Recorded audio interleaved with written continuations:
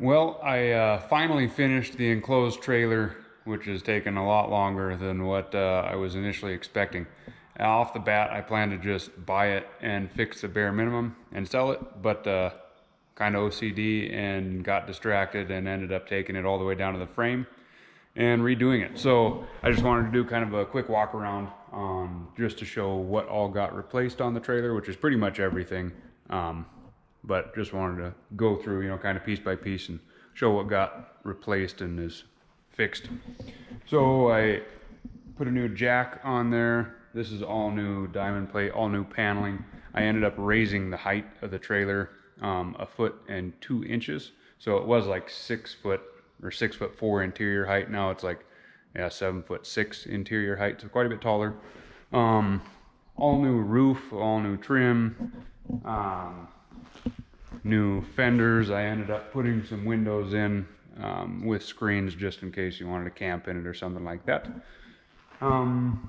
New running lights. I had to do new wheel caps. Those were broken and all crappy looking. The back of the trailer, I had to rebuild the ramp completely, which was, I thought I'd be able to salvage that off the bat, but come to find out I didn't. All new running lights and brake lights on the back. I relocated the license plate bracket. It was up high, and then when you fold down the ramp, you could damage your license plate, and so it's a little bit more protected there. Same thing on this side.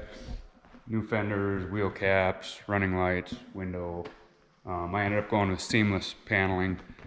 Should be able to weather the winters a little bit better with all the salt they put on the roads. A little bit less corrosion where the screws are on the trailer. I rebuilt the man door.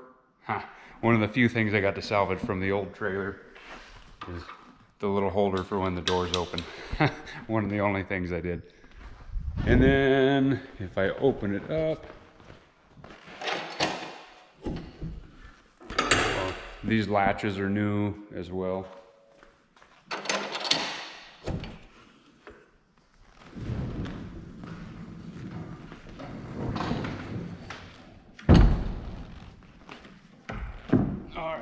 So I did all new poly bead flooring for snowmobiling, and it's a lot more water resistant. It's supposed to hold up quite a bit better. It's pretty durable.